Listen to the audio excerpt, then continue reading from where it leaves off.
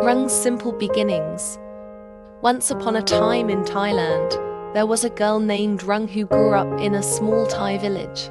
She was the daughter of a struggling restaurant owner. The restaurant was modest, with wooden tables and a thatch roof.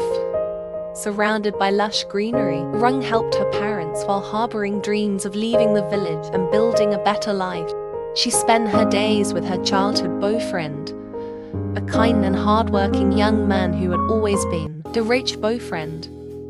As Rung matures, she attracts the attention of a wealthy but irresponsible young man from the city.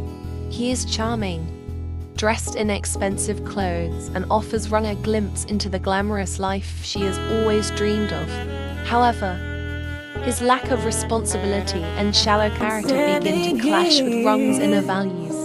Despite her misgivings, Rung continues to date him, torn between her aspirations for wealth and the stability of her poor childhood love. A life-changing offer.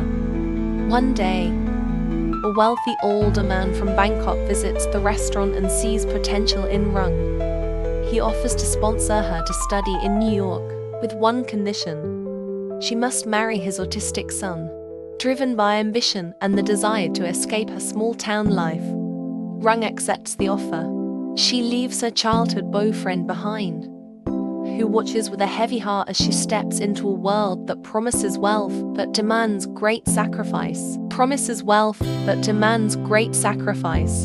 New York struggle. In New York, Rung works tirelessly to become a doctor. She focuses on her studies while navigating the complexities of living in a foreign city.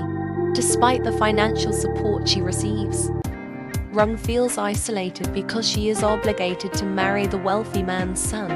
The weight of this arrangement burdens her, but she is determined to succeed and pay off her debt. In New York, Rung meets a Chinese man who is kind, caring, and everything she desires emotionally. They fall deeply in love, and for a brief time, Rung feels she has found the happiness she was searching for. However, her dreams are shattered when she learns that, despite his loving nature, he is poor just like her childhood. Returning home, Rung returns to Thailand, heartbroken and exhausted from her time in New York. She has paid off her debt to the wealthy man and is free from the obligation to marry his son.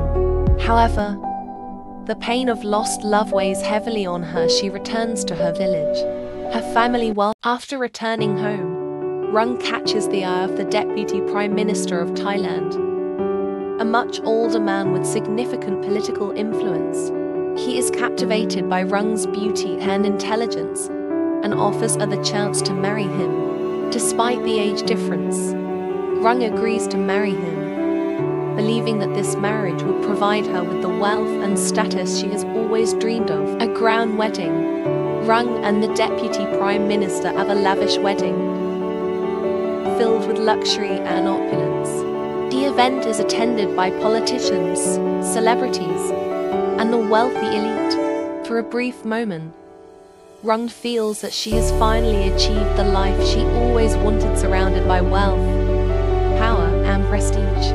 However, deep down, she still feels an emptiness, as the true love she yearns for remains elusive. The fall of power. Not long after the wedding, the Deputy Prime Minister's political career takes a turn for the worse. His policies fail, and he is forced to flee the country amid political turmoil. Rung is left behind, abandoned and stripped of the wealth and status she had hoped to gain. She is now alone, faced with the harsh reality of her choices. After her husband leaves, Rung suffers a debilitating stroke that leaves her in a wheelchair. She is forced to confront the consequences of her decisions as she is stripped of her physical mobility and former beauty. The life she had worked so hard to build has crumbled, and she is now dependent on others for care. As Rung sits in her wheelchair, gazing out at the horizon, she reflects on her life. The dreams of wealth and success that once fueled her ambition now feel distant and hollow. She realizes that true happiness was always within her reach, but that she let it slip away. In a moment of deep introspection, she mutters, "I am a rainbow, a lost rainbow, symbolizing the fleeting nature of her dreams and the love she once had but lost. Boyfriend now a man returns to take care of her. Despite her rejection of him years ago, he remains loyal and kind, caring for her with the same devotion he showed in Naive. Rung, overwhelmed by his selflessness, begins to reflect on the choices she made and the love she had forsaken in pursuit of wealth.